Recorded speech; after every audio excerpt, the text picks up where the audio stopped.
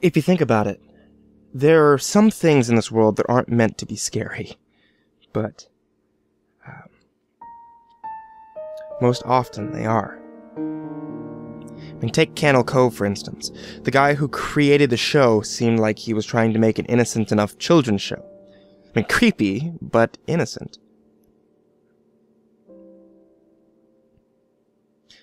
I have a bit of a history with that damn show.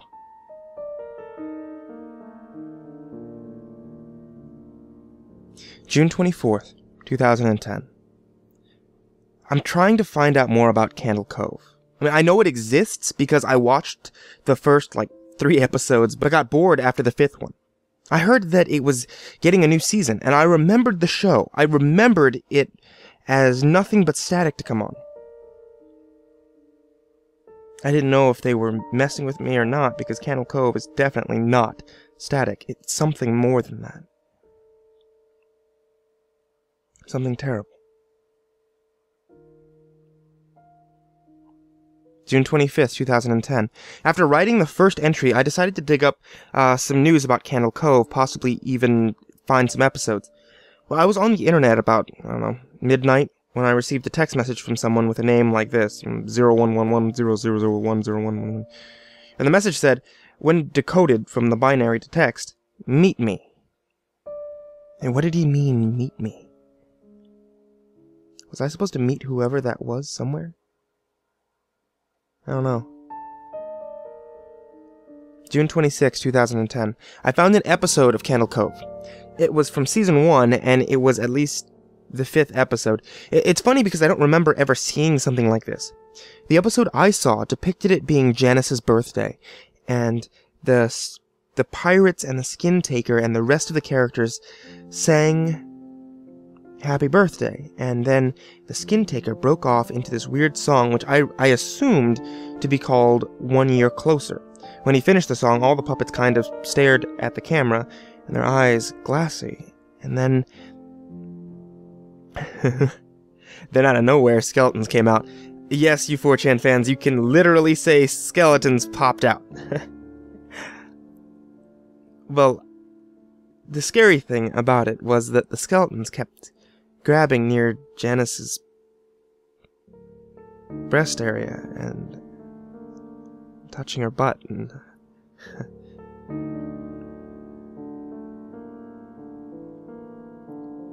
June 27th, 2010. I contacted someone I met over the internet who apparently watched Cove when it was on TV, and he told me to come to his house and interview him. And at first I was wary, but then I realized that this was Cove we were going to talk about. When I got there, I noticed that his house was immaculate. But that was mostly because he had nothing but a TV and a bed in his house. It looked like he didn't have any food in his house either. I mean, when I asked him questions, he kept staring off into space. And it took me a few seconds, sometimes even minutes, to get him to come back to Earth and keep talking to me. When I brought up the skin taker, he just screamed and fell over, unconscious. I tapped him, but it seemed as if he wouldn't wake up for hours.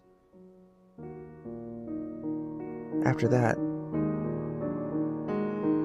I mean, this might sound creepy, but I'm doing anything I can to find out about Cove.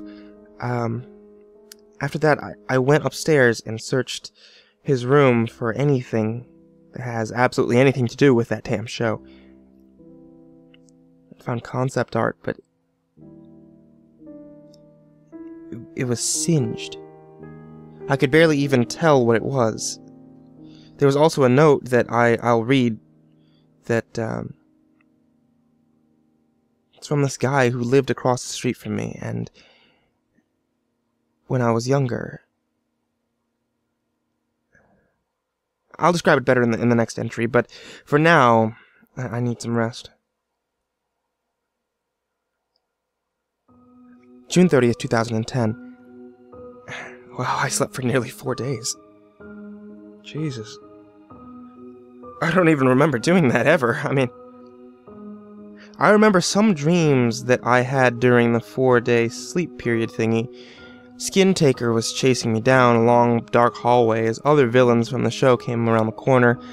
First there was Horace Horrible, then Milo, and then something terrible I thought I'd never see again. He was tall. He was dressed like a normal man, but he was also decaying terribly, and I could literally smell his terrible burning flesh, and he stumbled around the corner.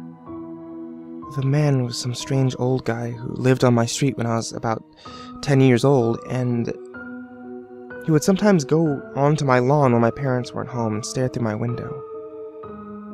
I remember his house burning down about 2 years later when I was home alone.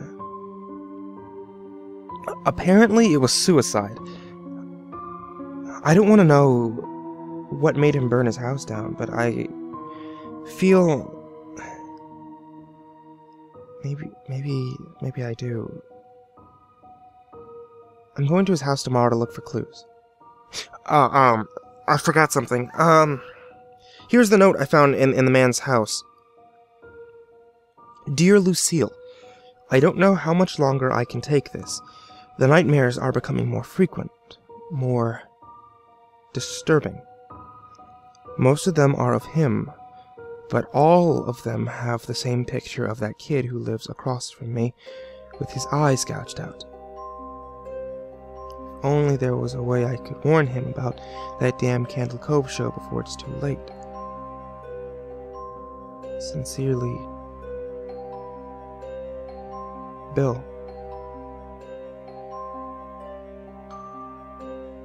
June 31st, 2010.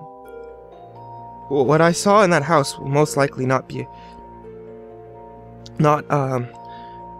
make me sleep, not let me sleep for a couple days, maybe longer. The house was nothing but a patch of dirt now, but I know better. I dug into the dirt, and soon I hit something, and the material scraped against my fingernails as I looked. I took the packed dirt off the top of it. It was a note. It read, Percy was a pirate. He was the greatest one around. Percy was a pirate. He never wore a frown. Until one day Mr. Skintaker came to town and took all the other children down to his workshop, where he would chop and sew skin to his new cape, and always look for new children to write.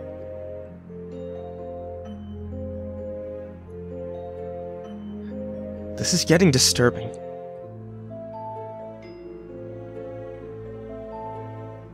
July 1st, 2010. I'm regretting getting involved in this.